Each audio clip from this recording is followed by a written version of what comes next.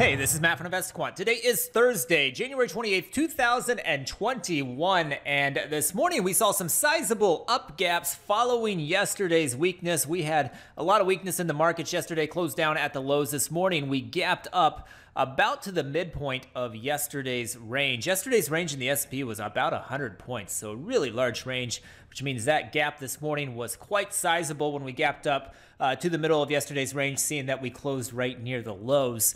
We had that sizable up gap. Since then, we have pushed to the upside in all of the instruments with the exception of the Russell, which has kind of formed a little double bottom there at yesterday's closing price. Russell's that top right chart you can see. But the S&P up here in the top left has had a gap and go type of day. It is running to the upside following this weakness pattern from yesterday. So what I want to do this afternoon is head over to Discover and take a look at the same pattern that we looked at this morning, which was based upon the weak close yesterday. You know, it was favoring an upside with bigger moves to the upside and more frequent moves to the upside. I want to take that same pattern and update it as we approach the close, knowing that we kind of have a trend day forming following that pattern, and see what has happened as we get towards the end of the session. So let me go ahead and set up the same pattern that we had this morning and then add the context around what has happened since then, and we'll see what the results show. So let me move this out to a 3 p.m. entry set up as a long, looking at all four instruments.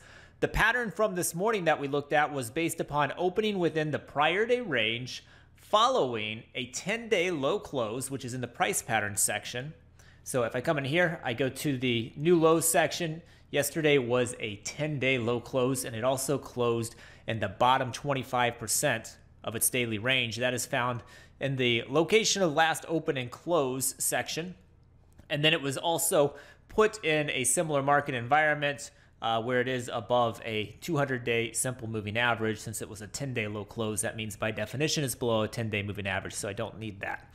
So this completes the pattern that we looked at this morning that was favoring the upside from the open until the close. But what I want to do is add this afternoon's price action that we have seen to this pattern to see what happens in just that last portion of the day. So if I go into the post-open filters, I can describe the trendy-like activity. I'm just going to do it very simply, saying that the open is in the bottom 25% of the range, and the 3 p.m. price is in the top 25% of the range. So that makes a pretty directional looking candlestick that is forming. We certainly have that taking place now on the daily candlestick. That completes the pattern. Let's go ahead and take a look at the results.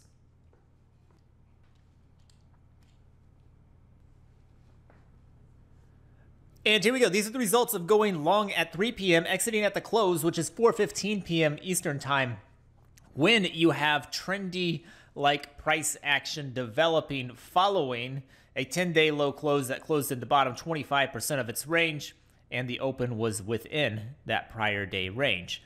Historically, we've got 36 samples of this pattern taking place in the S&P, 30 in the NASDAQ, 31 in the Dow, and 22 in the Russell. If we take a look at the win rates on them, you'll see they are pretty messy. Not really seeing any sort of bias that these are agreeing upon across the four instruments. You can see the S&P pretty neutral there, 47%. The NASDAQ just a bit better than 55%. The Dow coming in the weakest, 35%, and then the Russell very similar to the S&P, just there around 45%. So they're pretty mixed on the win rates.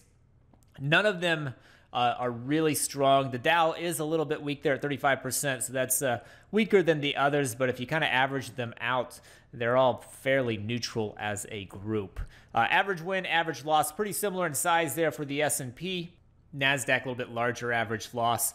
The Dow, a little bit larger average win, and Russell similar to the ES in that they are pretty similar in size for average win and average loss. But overall, this pattern very messy, not seeing a bias in either direction. So perhaps that means this pattern has done the majority of its work to the upside once it gets close to 3 p.m. and the bias from that point forward starts to become a bit more random than what it was off the open. So hopefully you found that helpful. Good luck the rest of the day, and we will see you tomorrow.